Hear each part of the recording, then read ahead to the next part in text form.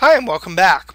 In this video we're going to create our first website inside of Dreamweaver and see how to add folders and pages and how to keep our material inside of Dreamweaver organized. So first thing I'm actually going to do is minimize Dreamweaver so I can see my desktop here. And we need to create a folder to put our website inside of. You can create this folder on your desktop. You can create it in your My Documents folder, put it wherever you want it. I'm going to work on my desktop. So I'm just going to right click on my desktop here, go to New and Folder. If you're on a Mac, you'll go ahead and create a new folder just by going to the File menu. And I'm going to name this My First Website. You can name your folder whatever you want to call it. And there it is. Now I'm going to go ahead and go back into Dreamweaver, and I'm going to go to the Site menu. You can also go to this menu right here, and you'll see New Site and Manage Sites. And again, New Site and Manage Sites from right here. We're creating a new site. And first thing we're going to do is give the site a name, and again, you can name your site whatever you want. I'm going to call it My First Website. And then you're going to see here it says local site folder.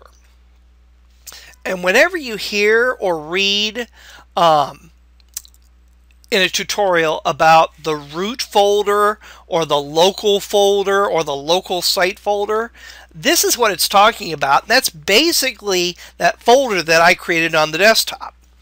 And I'm going to go ahead here and click on this little yellow folder icon. Whenever you see this icon here in an Adobe application, that will bring you into an open dialog box or a choose folder dialog box, and you can see it says choose root folder here, and there's that word root. And I'm going to go to my desktop, and here is my first website right there. So I'm just going to go ahead and double click on that. It should say select and then the name of the folder that you created. And then you're going to go ahead and click select here at the bottom. Now, there are some other options here for server and version control and some advanced settings options. We're going to talk about those in a later video. So don't worry about those right now. The only thing you need to do is give your site a name and tell it what folder you want to go ahead and place it inside of. And then we're going to go ahead and hit save. And you can see here I'm in my Files panel, and there's the name of my site, and there's my folder. And because that folder is empty, I don't see anything underneath it. Now, you're going to organize all of the different assets for your website into folders in much the same way as you hopefully organize, let's say, your My Documents folder. You need to create folders to keep everything organized in anything but a very, very simple website. And to create folders inside of Dreamweaver, or inside of a Dreamweaver website, all you have to do is right-click and select New Folder. And one folder that every website is going to have inside of it is going to be called Images. And that's where we're going to go ahead and put all the different graphics, photos that we might use with our project. Those will all go into the Images folder. Another folder that every website is going to have is a folder called CSS. And that's going to be where all of our cascading style sheet or all of our CSS files are going to go. And don't worry if you don't know what a CSS file is. Just know that now we have a folder to put our CSS files into. So very easy just by right-clicking and creating to create a folder. You can also create folders inside of folders. For example, if I right-click on Images and select New Folders, I could do Photos here. So now I've got a folder for photos inside of Images, and I could create another folder there and call this Illustrations. so I can create folders inside of folders to organize my content even further. And again, just as organizing the content on your computer is important, organizing the content in your website is going to be incredibly important for you, especially if you're dealing with a larger website and even smaller websites that get updated frequently or changed frequently. It's really hard to keep track of what's what without using folders. So feel free to use those. Now, I'm going to go ahead and minimize Dreamweaver again, and here I am back on my desktop, and you can see there's that folder, my first website. If I double click on it to open it up, you can see there are the two folders that I created right inside of there, CSS and images. And if I double click on images, you'll see there are the folders that I created there. Anytime you create a folder inside of Dreamweaver, that's going to appear in this Windows folder or in your Mac Finder window. You're actually creating a real folder on your computer. And you can also create folders directly inside of this folder, and they will appear in Dreamweaver. Another folder that every website should have is a folder for your JavaScript. So I'm going to go ahead and right click and do new folder, and I'm just going to call that JS. There's in most websites that use JavaScript, there's a folder called JS that you can put all of your JavaScript inside of. I could create another folder and call it PHP to put any PHP files that I want to work with inside of that. So here I've gone directly into this website and I've created some folders. I'll close that and go back into Dreamweaver here, and when I open my files panel up, I don't see those.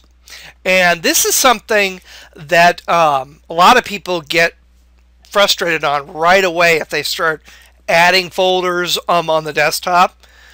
You won't see them instantly in this listing.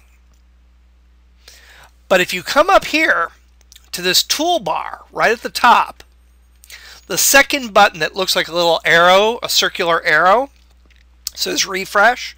If I click that, it will refresh my folder list and I'll see them. And now I can see JS and PHP. And again, you don't have to do that all the time, but occasionally you might have to click on refresh if you don't see something you know is there. You can also sort your folders very easily just by clicking on this header area here where it says local files. It'll sort everything in ascending or descending order. You can sort things by size or type or when it was last modified.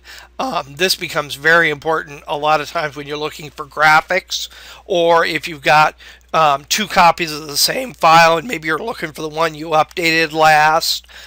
Can be very, very useful to sort by the date that it was last modified.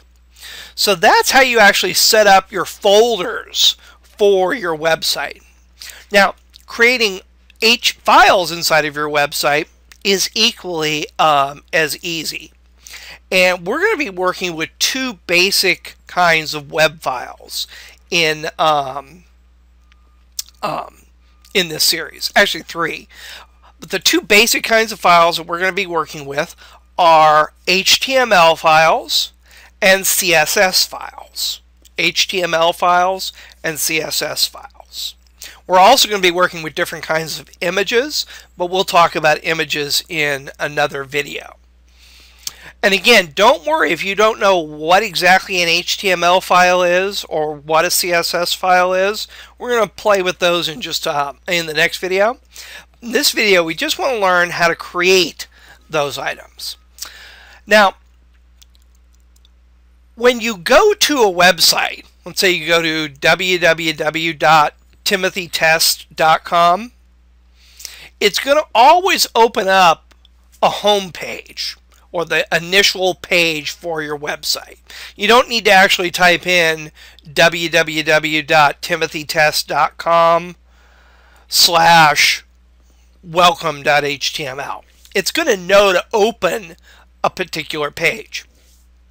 And the way your browser knows what page to open up is the first page inside of your website is always going to be called index.html. And I created that. I'll go ahead and delete it here really quickly and do that again. I created it just by right-clicking, and instead of selecting new folder, I selected new file. You'll see it brings it up as untitled.html, and I just type in index.html. And again, that's going to be the home page for your site. Now, other pages that you want to create in your site, you can name them whatever you like. There's just a few simple rules. For example, let's say I want to create an About Us page. I could right-click up here, select New File, and I could go type about.html. And actually the extension here can either be .htm or .html. Either one will work. I would stick with .html. That's the more common, or seems to be the more common one. And it also is the default for Dreamweaver. So now I've created 2 pages inside of my site. And I can continue to create as many blank pages as I want so I can begin working on them. I'm going to go ahead and create one more file here. I'm going to go ahead and call it contact.html. Now, I also mentioned that we're going to be working a lot with files called CSS files, or cascading style sheet files. And those we're going to create not in the root of our website, the way we have these folders and files, but those we're actually going to put in the CSS folder. So here I'm going to right-click and select New Folder, and again it brings up untitled.html.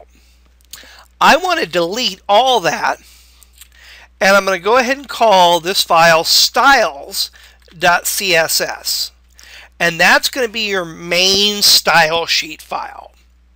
And while it doesn't absolutely have to be named styles.css, it's a good idea to always name this the same thing.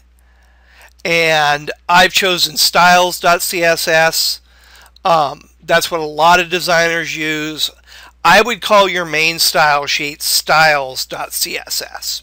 And you can see it was created in the CSS folder because that's where I right-clicked. So we've gone ahead and we've created actually 4 files inside of these folders. We've created the 3 HTML files and we've created that CSS file. And if I minimize Dreamweaver and go into my first website, there are those files. And if I was to go into my CSS folder, there's my styles.css. Now, before we went in here and we directly created folders. And that's not a problem. You can come in here and you can always create folders manually. However, you should never create files or move files around manually in a Dreamweaver website. Just don't move them around directly in this window. If you do, Dreamweaver will get very, very confused. To manage the files in your website, you're going to be in the Files panel here.